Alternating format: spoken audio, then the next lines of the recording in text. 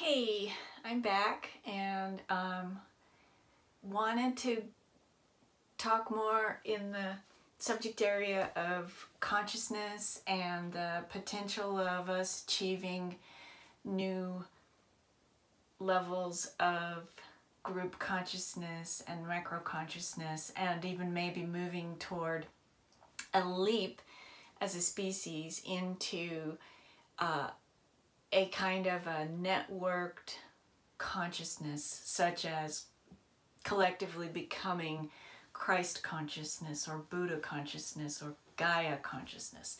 So an entire species waking up to the view of its connected, networked self as a self. So that I'm not just tree, I'm also a living, breathing part of a planet called Gaia, for instance. Okay, so to get from here to there, I encourage you to watch my previous video to this one, which I haven't named yet, but it's probably called On Becoming Macro-Conscious. That sounds good. And also a video from 10 months ago called The Location of Consciousness is going to be an important part of this ongoing conversation, to have awareness of those ideas. So thanks for that. And so in my previous video, I was showing you this wonderful artwork by Meridian Azura, and using this as an example. And just to pick up a thread that I didn't follow in the last video. So here you are, you're a human, this is your local self. Well, this is my local self, but you know what I mean. And you're connected to your higher self. And whether you're conscious of it today or not, your higher self is always connected to you. It's a source of guidance, intuition. It's timeless. It's infinite. It's everywhere at all times. And when an individual has, through whatever set of practices and means, when the individual has cleared herself of enough of the egoic, individual, local distractions, an individual can channel the infinite awareness and vibration of that higher self more often. And so I'm going to give you an example of how I think this would look, and you don't have to agree with me on everything that I'm saying. I'm inviting you to suspend your disbelief for a few moments, just to consider this view that I am going to propose, and that is that you are like a neuron in a planetary neural network, and that you are also like a neuron in a neural network of the egregores in which you participate. So in the last video, I used an example of Google. Suppose you work for Google. Google is a macro-conscious entity that is today unconscious of its self as a self. It doesn't behave in a fully conscious and unified way. There's corporate personhood, but is it really realizing its self as a self? And I would say no. Okay, so you would, as a member of the egregore, you are a neuron in the neural network of each of the egregores that you participate in. So, I want to, now that I'm talking about neural networks, and I'm going to give an example of an actual person, and I'm going to go back and forth between using our anatomy as a model and also using this specific person as an illustration. So bear with me. This book right here, oh, low battery. This is a picture of neurons. Nerve cells are called neurons. It's been magnified 500 times, and there are billions and billions of these inside of each of our brains, and you've heard of them. They fire little electrical signals, and that when you have that feeling of a light bulb going off, that's literally neural networks lighting up, understanding new connections between thoughts that you've had. You know, you suddenly get it. It just clicks. It's literally a lightning storm inside your brain where a bunch of neurons are all flashing and they're all interconnected. And I'm looking for another picture. This shows, let's make sure you can see that. Okay. This is a bunch of neural networks, and they're joined by hubs called dendrites. And it is similar to the way it would look to have bunches and bunches of tree roots. If you could have X-ray vision and look down at the forest, and instead of seeing the trees, see the root system. They'd be interconnected. And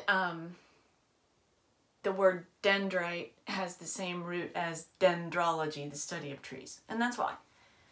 So why am I talking about this? Okay, so suppose you were an individual who became so successful at being united with this highest self, a divine version of yourself, that you could not necessarily contain all of that juju inside of your flesh and your local self, but you could channel it multiple times. You might be considered a guru.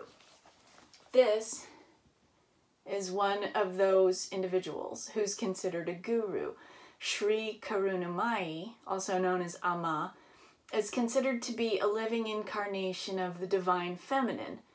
And while she identifies, or people identify her with Sarasvati, she is also very clear within her cosmology that there's only one creator, one ultimate Godhead, but also within that there are these different aspects of godliness that are sometimes associated with the names of other deities. So she might resonate with Sarasvati, but she's pretty much aware that she's channeling godliness, and that can include Lakshmi, and that can include Yeshua, and she feels great about all the known names for deities. Super Kali, Freya, Lilith, Expialidocious. It's just all of it right there. So this is the part where I'm asking you to suspend disbelief, because you probably don't know her, and you might have a charge around the word guru. Just put that to the side for a minute.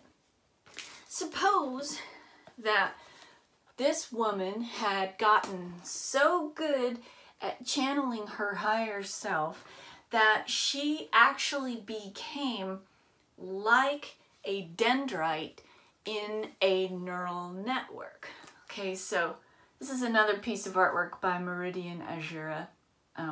She threw this in when I ordered the other piece because it reminded her of me, and I don't know if she realizes just how damn perfect that is. So this is a woman standing at a tree. I submit to you that a woman who has done enough work and can channel higher divine energy into the room or the system or the organization or the nation or the place, even for just an hour a year, that woman during that time is behaving as a dendrite in a planetary neural network.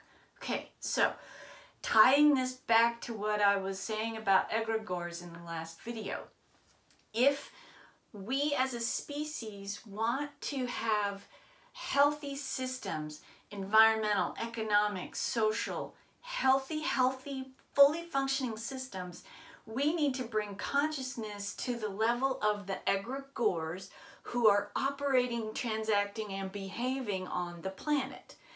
Now, I don't know that we're all going to ever agree on anything.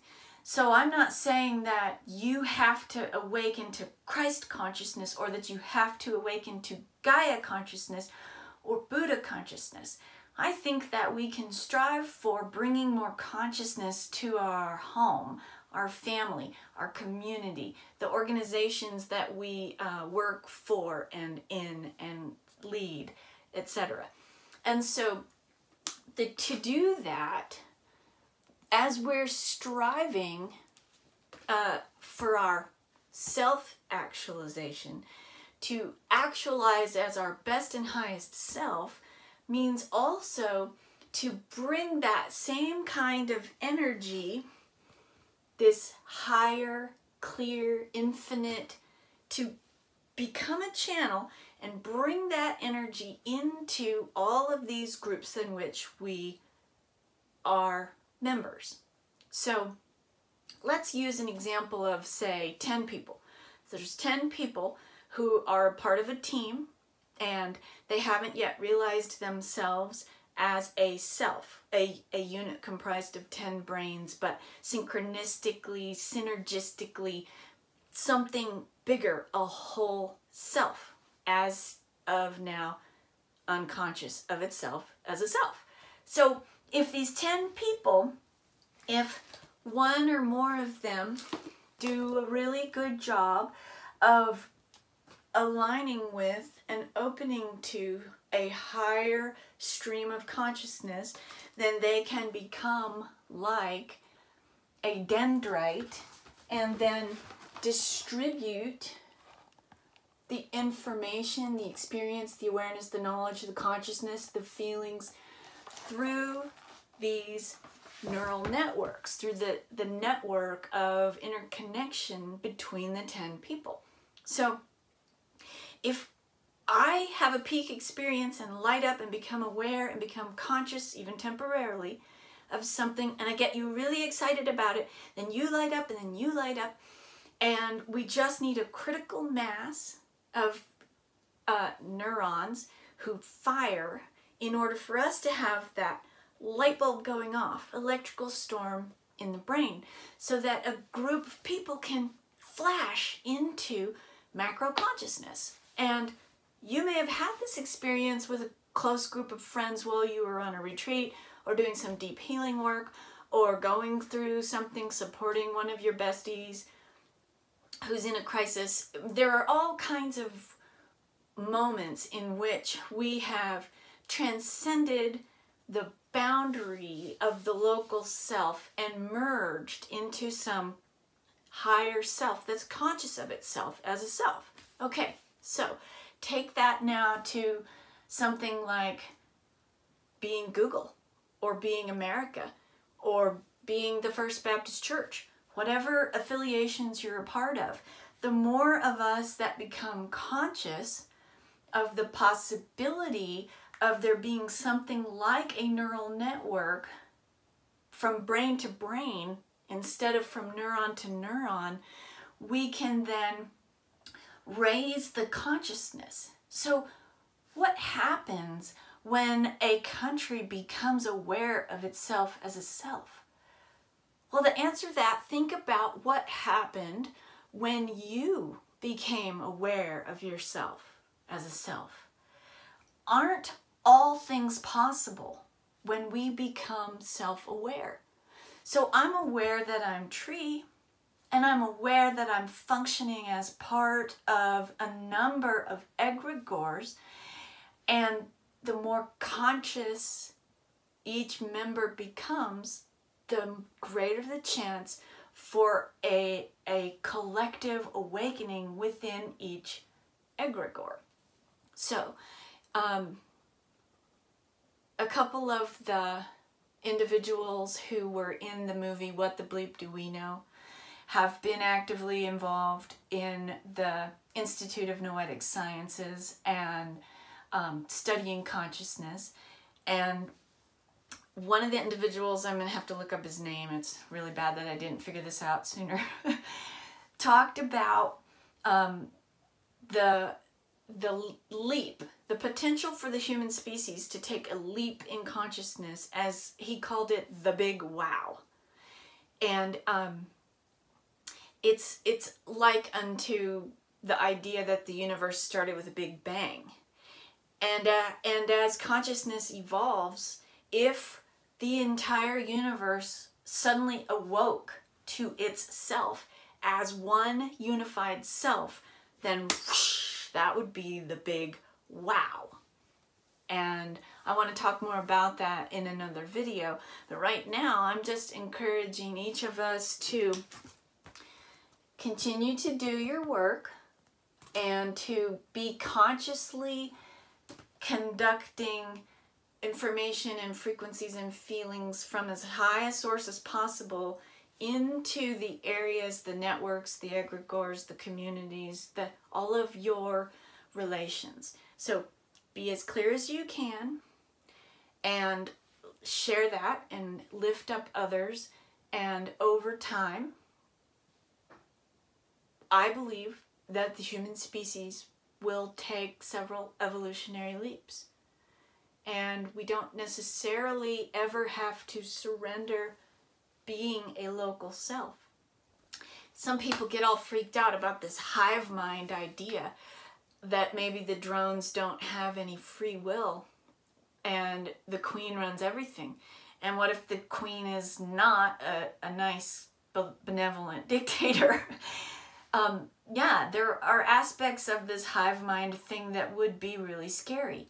But in those cases, there's a surrendering of free will. So if you're starting to feel nervous about what I'm saying, I just want to encourage you to remember that we don't have to evolve into a macro-conscious entity in which we've surrendered free will. So again, I'm needing to cut the video off so that it will upload because I have slow internet.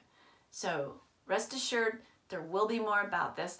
And let me know what your questions are. If there's something that I glossed over too quickly, tell me, and I will double click on some of these smaller sub-concepts in order to build the case. And so I'm excited to get to share this with you, and I hope that a couple of you will resonate with what I'm saying, and let's see what happens next. Thanks.